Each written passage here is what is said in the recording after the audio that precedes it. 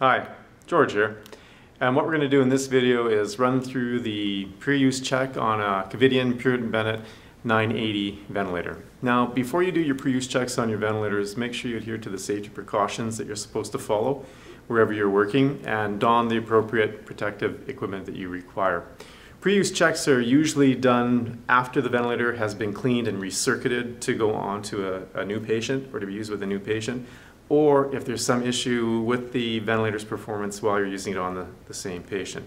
Regardless, always make sure you're adhering to the proper safety precautions. So what I'm going to do is use gloves for this video, but again, don whatever you need to before you do this check on your patient.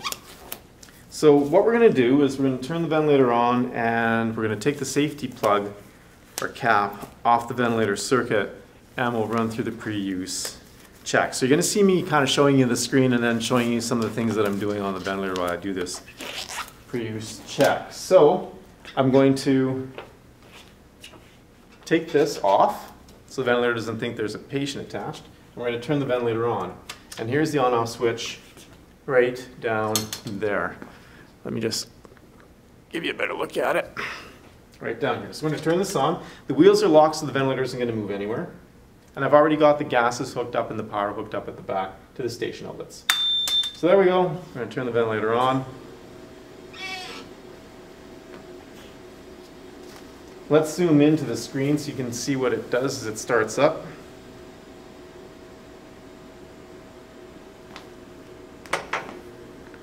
You're going to hear a few sounds.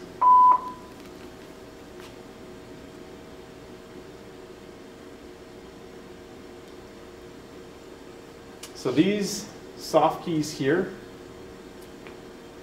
light up to let you know that it's on, green light to tell you that it's good to go, and here it also has little status indicator window for us as well. It says system initializing Covidien Bennett 980 ventilator. Now on the screen, I hope you can see it, zoom in a little bit more, it says right over here new patient, same patient, or SST. We're going to hit the SST button. So it brings up this screen, and I'm hoping you can read the yellow writing that is on there, but it says right over here to run SST touch, run all SST.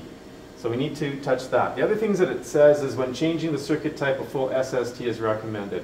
Do not close the circuit until instructed. So we're going to run the SST. Then it says press accept to confirm the beginning of the SST. So we're going to do that. Now it says take a look at these things here. Adjust the settings as required. So the circuit type is the first thing it asks us about right over here. So we've got an adult circuit on our ventilator. So we're going to use and select adult. Humidification type we do have, or the choices are non-heated expiratory tube, heated expiratory tube, or HME, which is a heat moisture exchanger. We have a heated expiratory limb on our ventilator, so we've got that one highlighted. And then humidification volume, right down there. Take a look at your humidifier. It should say right on the pot what the volume is. And our ventilator, the circuit that we have, there's the pot down there. This is the MR980, or sorry, the MR280. So this has a volume of 290 mils. So what we're going to do on our ventilator is we're going to select for that specific value, the 290, which is on there already. So we'll accept that. Now it goes into the mode for doing the actual SST. So it says connect circuit with inspiratory filter and without humidifier. So what I'm going to do is simply see where the gas comes out of the unit, right down there. I'm going to grab the circuit portion that is attaching to the humidifier here. I've taken it off the humidifier and I'm simply attaching this now to the inspiratory filter. Now this end down here, I'm going to reattach back to the humidifier just so it stays nice and clean. So you can kind of see in that shot how it's in that little loop there. Right? So once we've done that, we go back to our SST. I wish I was better at that. Okay, I'm going to hit accept because we've done that. Next thing it says down there in yellow, it says block Y. So I'm going to take the patient Y right over here and I'm going to cap it and hit accept. Now it's running through the next test that it's doing, and what it's looking at is it's testing the oxygen. So getting gas to come in from the high pressure hose via the station outlet, and it's doing a test on the oxygen supply.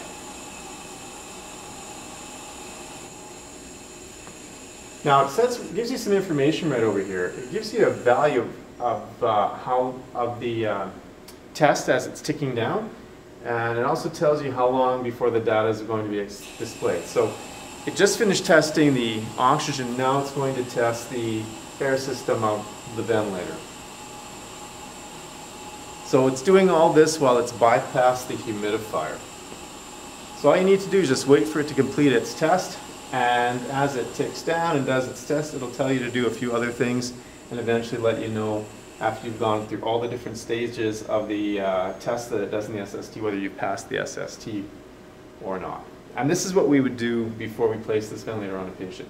So now it says in yellow, connect the humidifier if applicable. So what we're going to do is we're going to pan down.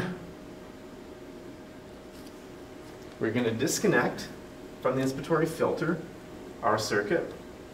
We're going to reattach our circuit to our humidifier pot, and while maintaining cleanliness, again, attach up that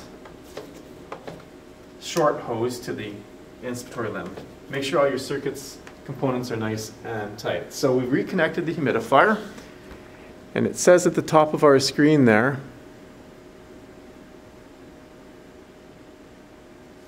it says connect the humidifier if applicable. So we've done that, hit accept. Now it's only got a few more seconds here to complete the test, and then it'll tell us whether our flow sensor has in fact worked or passed the test. So it says pass. Now it's going to do the next test, which is SST EV performance. It only takes a few seconds for it to do this test, and hopefully it'll pass and let us know right over there on our screen. Yeah, passed, which is good. Keep on trucking. Circuit pressure. It's going to pressurize the circuit. That test passed. Now it's going to do the leak test. Let's see what happens here. Watch it pressurize. So it's pressurized all the way up to almost 90 centimeters of water pressure. If you see this number come down really, really slowly, like it is, that means you're probably going to pass your leak test. And it's coming down really slowly, so it's going to pass. So, yep, it says it passed. Now it says disconnect the circuit at the expiratory filter. What that basically means is you want to take the circuit off where it attaches to the expiratory side right here. Now make sure when you're taking this off that you don't contaminate your circuit. So leave it in a way that it's not going to get dirty with something. Okay, now let's just go back to the screen. So we've done that. We'll hit accept.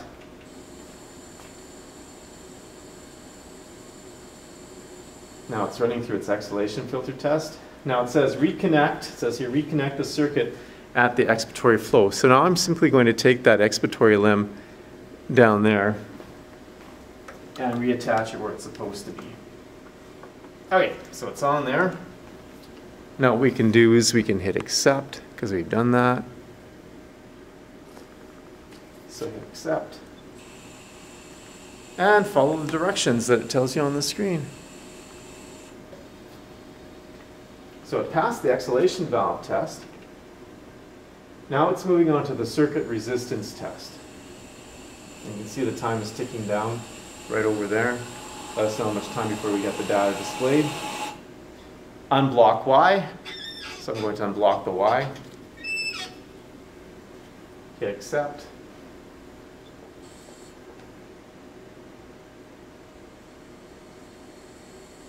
It's ticking down while it does the resistance test.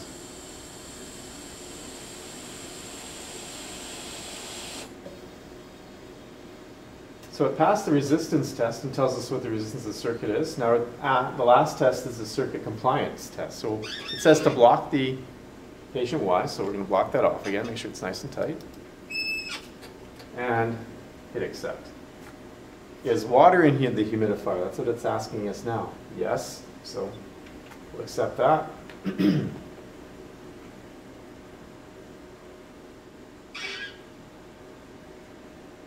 So now it's checking the compliance of the circuit.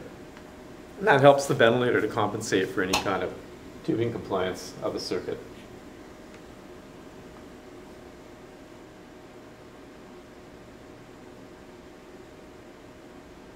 Almost done. Unblock Y. So we're going to uncap that. Hit accept. It's doing its final part of the test. And it passed. So essentially now it has passed the SST. So what we can do at this point in time, if we're going to ventilate a patient, we just simply hit this tab right over here which says Patient Setup. And it takes us into this screen where we can now choose either a new patient, same patient, or if there is an issue, we could rerun the SST. Okay, so what we're going to do is we could go to new patient. Now it allows us to select the ideal body weight of the patient or the gender. So if you want to use ideal body weight, you could do that right over there. Use your knob to adjust. Give me a sec here. Use your knob to adjust your values. And then you can choose all the different options that it allows you to choose when you're setting up your ventilator. And we'll go through that in another video. So essentially that is how you view the SST on your ventilator, your short self-test or your Preuse check on your ventilator on the Covidien Purent Bennett 980 ventilator. If you like this video, give me a thumbs up. If you didn't like it, thumbs down. But again, please give me some suggestions on how I can make this video more appeasing or better for you. Anyways, this is George. I hope you have a great day. Till next time, be safe wherever you are in this world. Take care. Have a good day.